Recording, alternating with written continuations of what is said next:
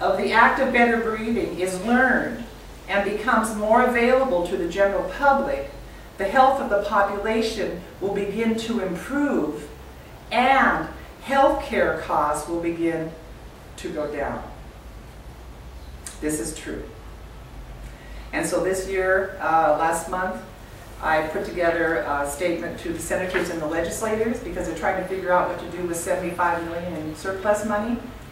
And I suggested that because only 5% normally goes to prevention for health care, that they consider putting 5% of that $75 million into a preventative program, basically for advocating better breathing practices. So the seeds continue to be planted. And just to share more from the proclamation, better breathing is a natural tranquilizer. And when practiced, balances the central nervous system, allowing the vital organs and the cells to be nourished. Shallow breathing can lead to oxygen deprivation, causing illness, disease, death, and substance abuse that could be prevented. And finally, better breathing is safe, it's cost effective, it's time efficient, you don't need any equipment, and it's always right under our nose. Amazing, isn't it? Isn't that wonderful?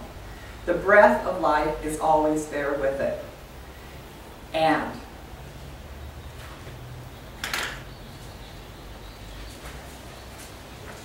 we're not finished yet.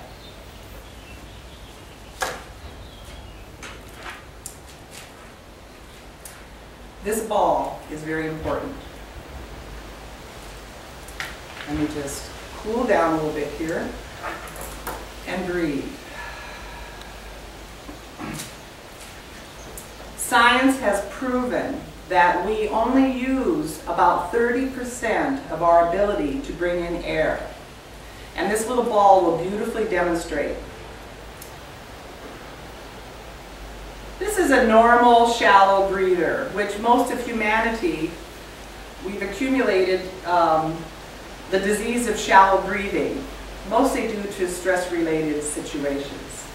However, what we're teaching you today is the opportunity to expand your ability to bring in more oxygen. Okay?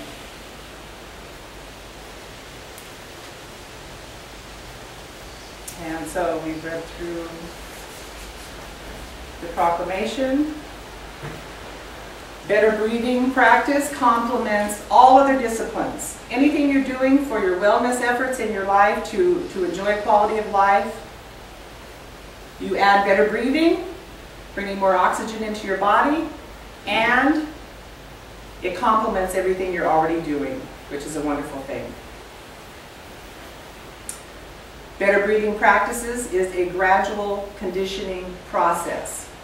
We want to train the body to get comfortable receiving greater amounts of oxygen.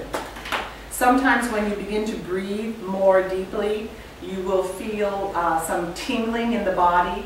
That only tells us that we're getting more oxygen, and the body's getting used to that. So whenever you feel some tingling as you breathe more, just relax into that. Relax into that.